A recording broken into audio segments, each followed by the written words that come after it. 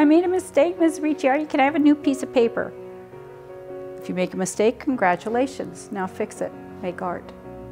Use your imagination. Create something out of it. And that's what it's all about. You know, I really don't even care if you don't finish your piece. That's not what matters to me. It's the process you go through. You know, plus we have our little sayings, perfect is boring. You know, I teach them in kindergarten, and they go through school saying perfect is boring, because perfect art is boring. We want to see the creativity. We want to see what's happening in here. At some point I had to make a decision. You know, if I pursue art as a career, I can't teach.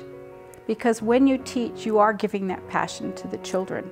And the children just suck it up. It's so incredible. They literally, you can see it in their eyes, you can see it in their faces. In a way, they energize me. You know, this is true for any teacher. You're energized by your children. It's exhausting, but they have so much to give you. You know, children are the best artists in the world. Pablo Picasso said when he was an old man, it's taken me my entire life to learn how to paint like a child. You know, they know what they're doing. Nobody has to teach them that.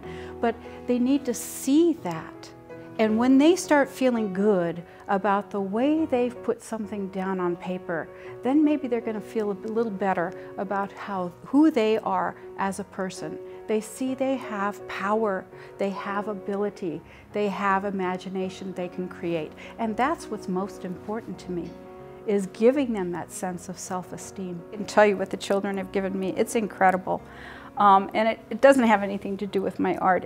Well, I guess it does in a way, but it has to do with my life. I can tell you that like anybody else, I'll get up in the morning and I'll say, oh my God, I don't want to go to work today. I can't do this anymore. And I'll get up and I'll get dressed and I'll walk out the door and I'll get to campus. And within 2 minutes, my whole world has changed. You know, as the sun came out of the clouds, and there it is. It's just, they just make me feel so good, and they are wonderful.